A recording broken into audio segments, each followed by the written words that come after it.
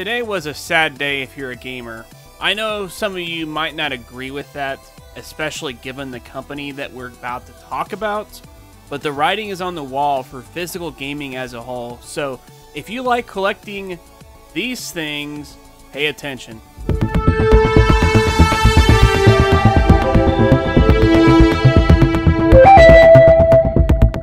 Hey guys, this is Downphoenix, and today I've learned that Gamestop is apparently in talks for a buyout.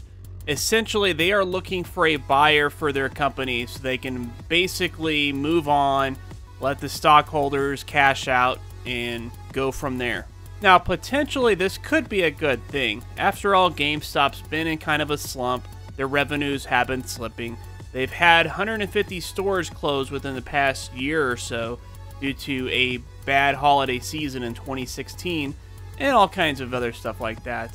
I completely understand that sometimes changes are needed, and in some situations buyouts are necessary in order to accomplish that. But that being said, I think that we're about to encounter something like we saw with Toys R Us. If you remember, back in 2005, Toys R Us got sold out to a private equity firm in order to basically restructure the company and make it profitable again. But it never happened.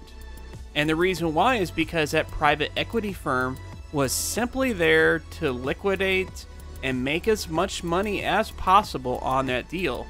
They had no interest in maintaining and rebuilding Toys R Us into a stronger company. They only wanted to cash out. And essentially because of that, we have thousands of people that lost their jobs. We have a once great toy company that no longer exists that used to offer all kinds of toys that were exclusive to their stores and so much more.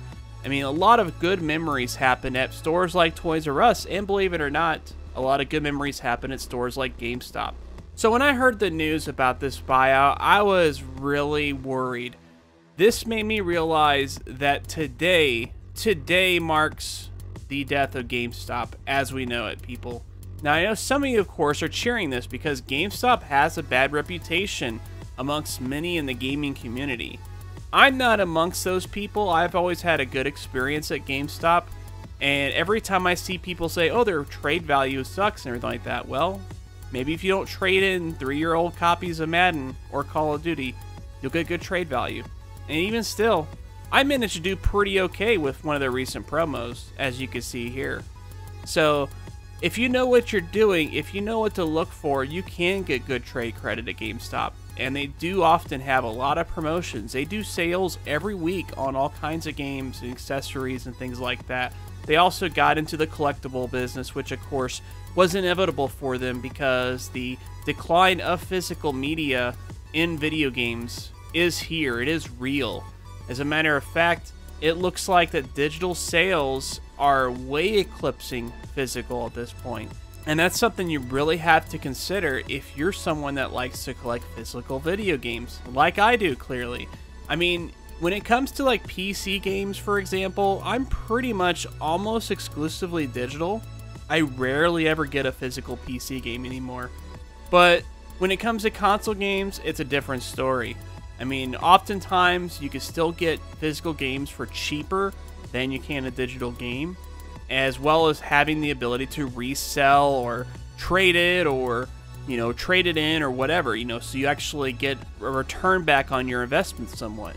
That's something you can't do with console games that are digital. Fortunately, you can on Steam, of course. If you got a game that you don't like, you can refund it usually within a couple of days or so. So that's a really nice feature. And until consoles catch up to features like that, I'm definitely on board with physical games, as long as I have the actual option to do that. If consoles get to a point where it's almost exclusively digital gaming, but it doesn't offer us the same benefits that we get on Steam, I'm just going to have to become solely a PC gamer, I guess, at that point, at least for newer games. Because the only reason why I adopt and accept digital gaming on Steam is because we do have excellent features that we don't get on consoles. Now, that's not to say that's exclusively the case, because with the Xbox, for example, we have the Game Pass service, which is an excellent service. I've been enjoying the heck out of it. I just recently resubscribed for the $1 a month promotion they had. Been playing the heck out of some City Skylines. Just started playing State of Decay 2. Bunch of other games. It's an excellent service, and if that's the future of digital gaming for consoles, I'm somewhat on board with that. I think I can live with that personally. But I know some of you out there won't be able to, of course. And that's why it is important to realize that if a leveraged buyout happens to GameStop, which is the same thing that happened to Toys R Us, it will spell a disaster for physical games as we know it. Because realize all the different retailers that sell physical games besides GameStop. We have companies like Walmart, Amazon, Best Buy, Target. Those kinds of companies, if physical game sales went away completely, those companies will still be doing just fine. Video games only make up a small portion of those companies' overall revenues. Now, GameStop, even though they're getting more into collectibles, gaming is still a big driver for the revenue. And without physical video games, I doubt the company will survive. I just can't see them surviving on collectibles alone. They're definitely going to have to diversify into other fields if they wish to stay alive. And then, would they even call themselves GameStop anymore? I mean, if you can't buy games anymore, if you can't stop there to buy games, what would be the point of calling it GameStop? That would be completely silly, right?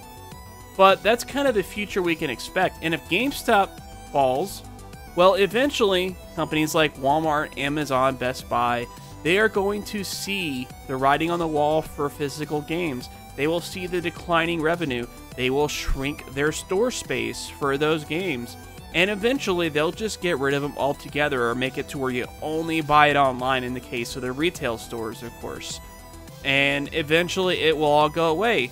Mom and pop shops that are dedicated to gaming are going to follow because these older game systems, eventually people will lose interest in them. I mean, it wasn't all that long ago that vinyl records were the raving success. Everybody wanted vinyl records. It was, what, a few decades ago?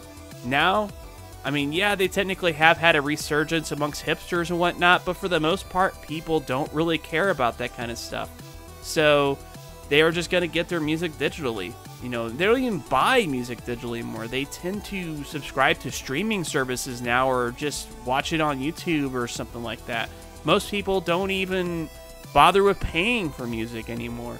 And eventually we'll get to that point with video games. You know, I imagine that if we keep on going down this path, we will eventually get to a future where gaming will almost exclusively be subscription-based or free-to-play type games. And I know that a lot of you guys out there don't want that to happen. So we have to make sure to do our part to support stores like GameStop, even if they're ones that we have had a lot of problems with in the past. Because let's face it, GameStop has done a lot of dumb things in the past.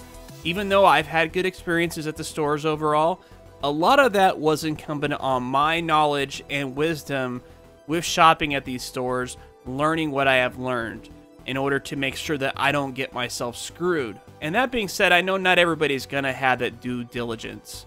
So just realize, if you like physical games, if you want physical games to stick around, you have to support physical game retailers, like companies like GameStop that are actually dedicated to it.